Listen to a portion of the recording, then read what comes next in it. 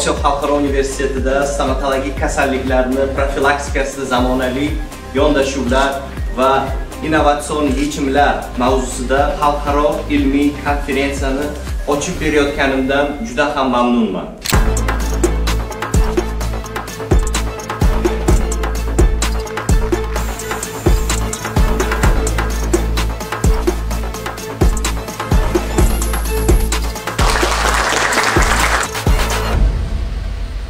Bugungi stomatologik kasalliklarning oldini olishga bag'ishlangan konferensiya juda manfaatli, qiziqarli, ko'p taassurotlar bilan o'tdi.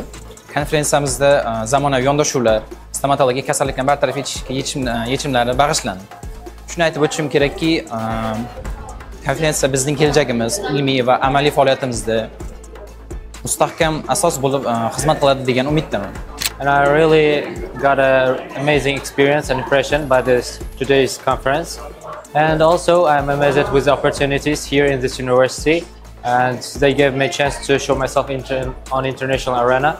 About today's conference related to modern approaches and innovative solutions in the prevention of dental diseases, which was led by several professors, doctors and researchers who made a real huge kind of great work in the contribution of dentistry.